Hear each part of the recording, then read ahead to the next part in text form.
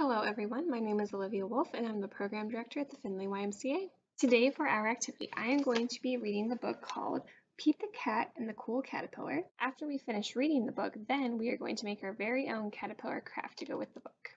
Again, this book is called Pete the Cat and the Cool Caterpillar. Pete is on a bug safari. He and his friends are looking for bugs. How many bugs can they find? Callie spots a tiny black ant. It's building an anthill, she says. Groovy, says Pete. Gus finds a round red ladybug in the mint patch. It has 9 spots, says Gus. Nice, says Pete. Marty sees a big black spider. It caught a fly, he says. Neat, says Pete. Pete finds a green caterpillar in the flower pot. I will bring it home to show Mom and Dad, he says. Mom helps build Pete a home for the caterpillar. They use a big jar. Dad puts lots of little holes in the lid for air. Pete puts the caterpillar in the jar. Pete puts some leaves in the jar for the caterpillar to eat. He adds a twig for it to crawl on. Good night, Pete, says Mom. Good night, Pete, says Dad. Good night, caterpillar, says Pete. When Pete wakes up, the caterpillar is gone. Where did it go? Did it run away? It's not gone, says Mom. It did not run away, says Dad. Look, they say. The caterpillar is inside there, says Mom. It's called a pupa. Will it stay in there forever? Pete asks. No, says Dad. The caterpillar is changing into something new. What will it become? Pete asks. It's a surprise, says Mom. We must wait and see. Pete waits. Callie comes to visit. Did it come out yet? She asks. Not yet, says Pete. Pete waits some more. Gus comes to visit. Did it come out yet? He asks. Not yet, says Pete. Pete waits even longer. Marty comes to visit. Did it come out yet? He asks. Not yet, sighs Pete. Pete waits and waits and waits. Then, one day, something finally happens. The pupa starts to wiggle. Something is happening, says Pete. It wiggles some more. Everyone comes over to watch. The pupa cracks open. Something is coming out. What can it be? A head pokes out, then some legs, and then 2 colorful wings. The caterpillar changed into a beautiful butterfly. Wow, says Pete. The butterfly slowly moves its wings up and down. It's ready to fly.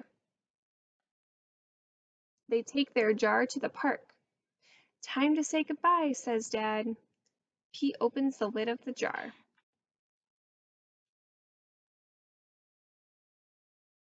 The butterfly flaps its wings. It flutters out of the jar and lands on Pete's nose.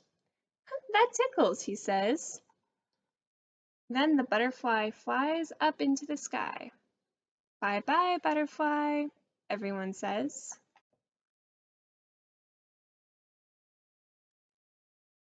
Let's find a new caterpillar, says Pete. Change is pretty cool. And that is the end of our book. Now that we've finished our book, I'm going to show you how you can make your very own caterpillar craft at home. For this craft, what you are going to do is you are going to make your very own caterpillar. And what you can do with this caterpillar is you can have little caterpillar races with it, and I'm going to demonstrate that now. So you will have your caterpillar sit on the table like this, and then what you'll do is you'll have a straw, and you're going to blow some air onto the caterpillar.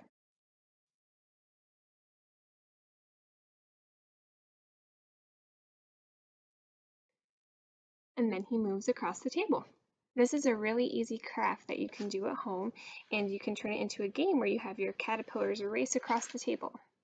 Before we begin making our caterpillar, I will name off everything that you will need for this craft. You will need paper, a glue stick, a straw, a pencil, and a pair of scissors. So to begin making our caterpillar, what we are going to need to do is we are going to need to get a piece of paper, and we are going to want to cut on that piece of paper a rectangle shape about the size of this caterpillar. It doesn't really matter if your rectangle is the same exact length as this caterpillar here. You will just want a rectangle on your sheet of paper that you can cut out after it's drawn on. You can freehand this part, but if you also have a ruler or some other straight edge at home, you can use that as well to help you draw your rectangle. So as you can see here, I have my rectangle drawn onto my sheet of paper. I'm going to use my scissors to cut that out now.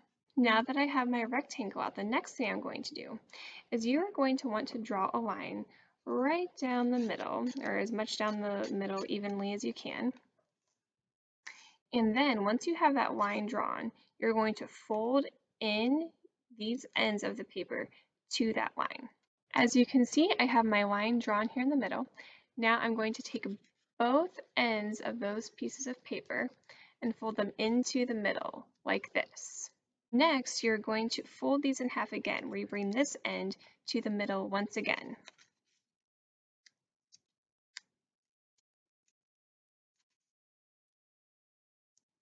After you have your ends folded in again for that second time, the last thing you will do is fold it in half like this.